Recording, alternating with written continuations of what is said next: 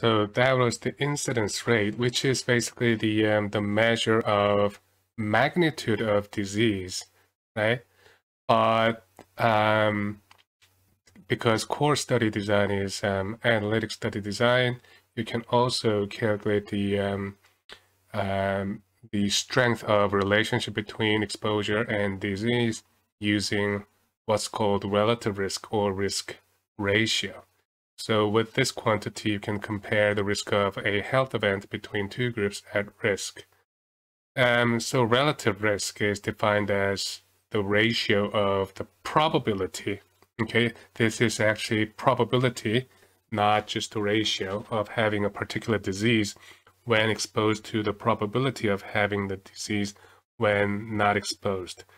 And this RR is used for cohort study or clinical trials as opposed to the case control study. Remember, the case control study uses odds ratio, which is not probability. So each odds is not probability because you do not know the true denominator, which should be the population from which the cases arose. But in cohort study or clinical trials, the population is actually defined from which cases are arising, right? So we know the true denominator, the size of the population from the outset. That's why we know the probability, the true incidence. I think I missed explaining why you cannot measure the true incidence in the case control study. So that is the reason why you cannot calculate the true incidence of a disease using case control study because you do not know the size of the population where the cases are obtained. So let's just take a look at how to calculate the RR. So basically we're going to use the same 2x2 contingency table. So column-wise, we have disease status, right? Disease, no disease. And row-wise, we have exposure status. And the A represents the number of cases in the exposed group, and B represents number of healthy people who are exposed to the same risk factor. And in this case, we know the total number of cases in the exposed group. And the C represents number of cases in the unexposed group. And then D is the healthy comparison in the unexposed group. And you can calculate the total in this case, right? And if you add this way, then the A plus C represents the total number of cases, regardless of the exposure, and B plus D represents total number of healthy people, regardless of the exposure. So basically, the risk ratio, the risk of the exposed group is in the numerator, right?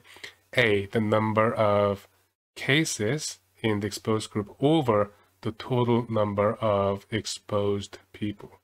So that is the probability that you are being a case when exposed over this is the probability that you are getting disease, getting the same disease when not exposed, right?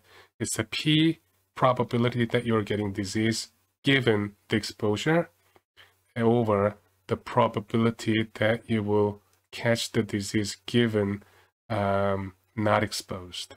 But that is the definition of the relative risk or risk ratio. So let's work with the actual numbers. So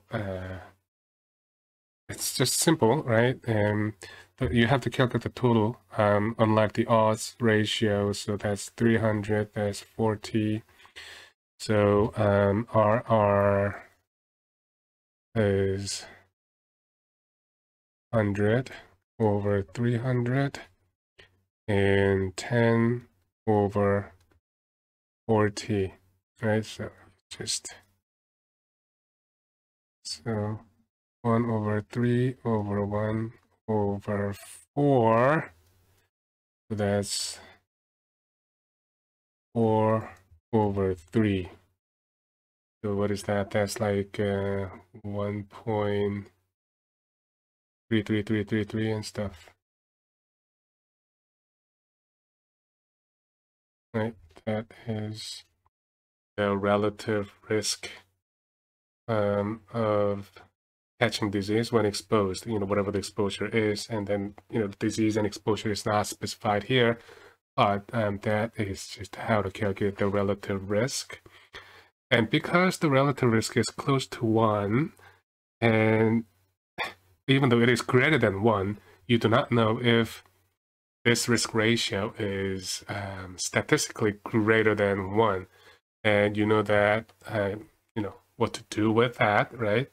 To statistically test if this risk ratio is greater than 1 in terms of statistics. So we have same steps as in odds ratio. So you calculate the RR from the contingency table, then you take the natural log of the RR and calculate the standard error of the log, natural log, the RR, and then calculate the lower upper limit of 95% confidence interval in log space, and then you exponentiate them to get the numbers in the original scale. The equation is a little different to calculate the standard error of the natural log of RR, but you can just plug in the numbers in this equation to find the standard error. And everything else is the same. So let's just take a look at the example. So I'm going to put anything here. So the total here is 2,000, and that's 8,000. So R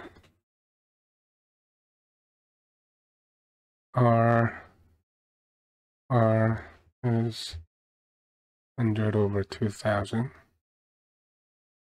80 over 8,000.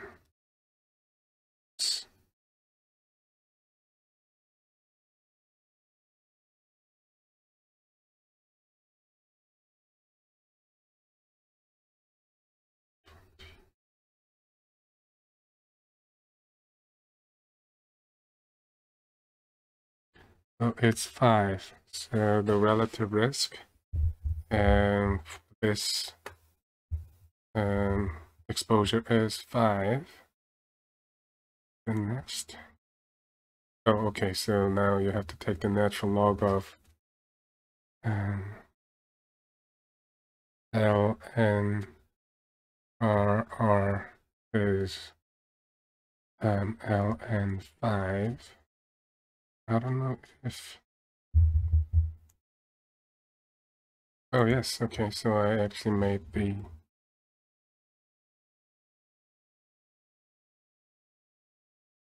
Right, so if you take the natural log of 5, then it'll become this. Now you can calculate the standard error of the natural log of RR. So you just plug in those numbers into the equation to have this as standard error. And then you can calculate the 95% confidence interval in the log space.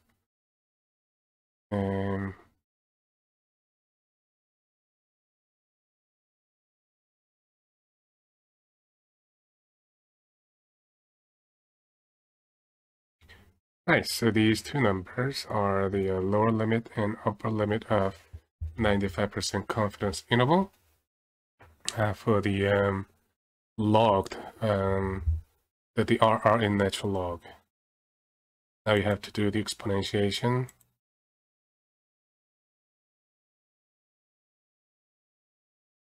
right? If you do that, then you get this as a lower limit, and this as upper limit in the original scale, and the 5 should be located somewhere in the middle of this interval, and it does. So we know that our calculation is more or less correct. So the way to interpret the result is exactly the same as how you interpret the odds ratio. So you state the conclusion in the original scale, the relative risk for the disease, for the exposure, compared to the non-exposures of 5.0, indicating the increase in risk of the disease for the people who are exposed. So the 95% confidence interval of the RR 3.74, 6.68 indicates that a risk of having the disease is significantly higher for the exposed group compared to the group without exposure, because the confidence interval does not contain 1.0. But that is exactly the same as odds ratio, right? So if you have a risk ratio close to 1, then there is no relationship or association between the exposure and the disease. And if the 95% confidence interval for the RR does not include 1, then we can conclude that there is a statistically significant association between the exposure and the disease. So if both limits of the 95% confidence interval are greater than 1, then the effect of the exposure is harmful. Whereas, if both limits are less than 1, then the effect of the exposure is beneficial, which is exactly the same as the odds ratio. So another major difference between the case control study and the Cohort study design is in their calculation of association between the exposure and disease. We previously learned that we calculate the RR for Cohort study design or clinical trials, whereas we calculate the OR for the case control study, even though we are using the same 2x2 contingency table and 4 numbers from the table to calculate them. The difference seems subtle and looks similar enough if we just look at the actual, so that's AD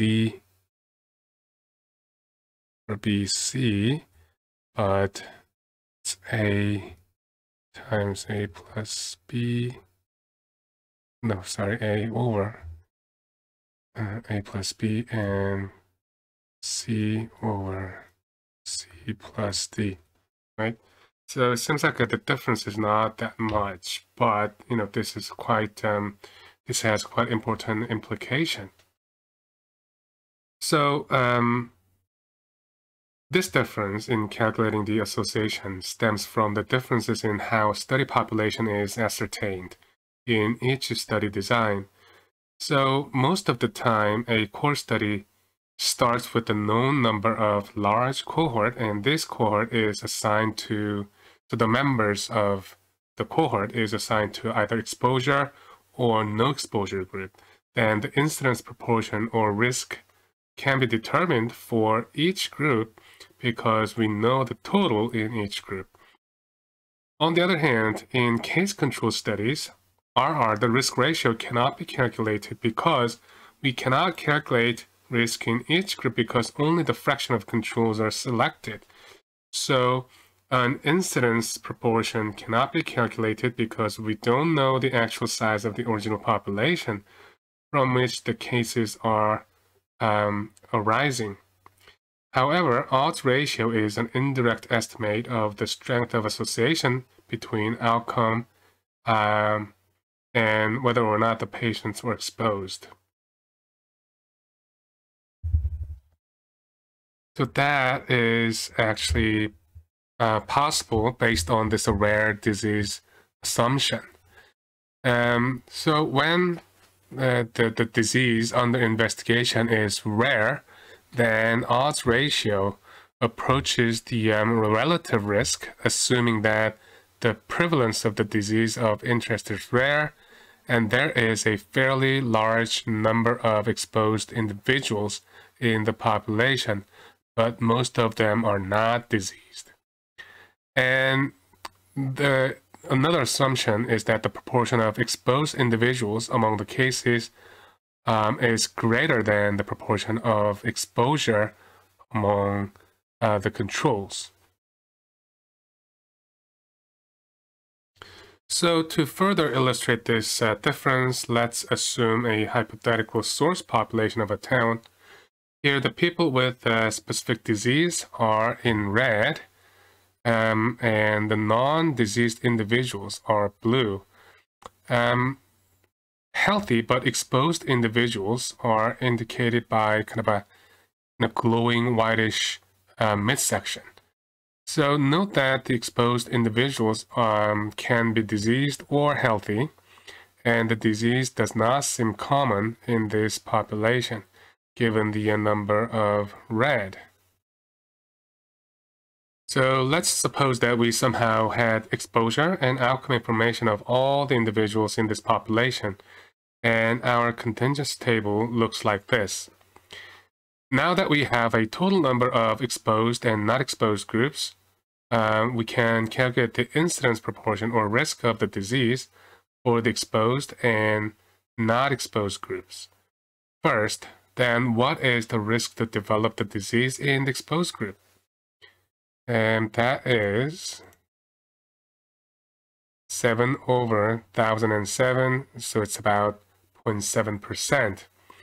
Now, what is then risk for the unexposed? It's a 6/5640, which is about 0.11%. So now the RR is just a ratio of these two numbers. So if we divide the risk for the exposed group by the risk for the not exposed, then we have 6.52, suggesting that individuals with exposure to the risk factor have 6.5 times the risk of getting the disease compared to those who are not exposed to the risk factor, which implies very strong association. Now imagine that you want to run a much smaller cohort study as you do not have enough budget. So you will just take a random sample of say 5 to 10% from this population and use the sample as your study cohort. So here the trouble is that, given how rare the disease is, the chances are that we end up with a sample without a single case included. But if we are to run a case control study, we usually have most of or all the data, all the cases, because that's where we start, right? So now instead of enrolling all the people in the population, suppose that we just take a small sample of the non-diseased population, say just 1%, then we might end up with this kind of table. With this, I cannot calculate the incidence because I don't know the actual size of the population, right? The total is not known. So this is usually what happens in the case control study where you cannot determine the true incidence. However, you can still estimate the strength of association between the exposure by computing the odds ratio. So the RR, the risk ratio from the cohort study was 6.52. And let's just calculate the odds ratio. So odds of having disease in the exposed, 7/10.7. And the odds of having disease in the not exposed group is 6/56. It's 0.1.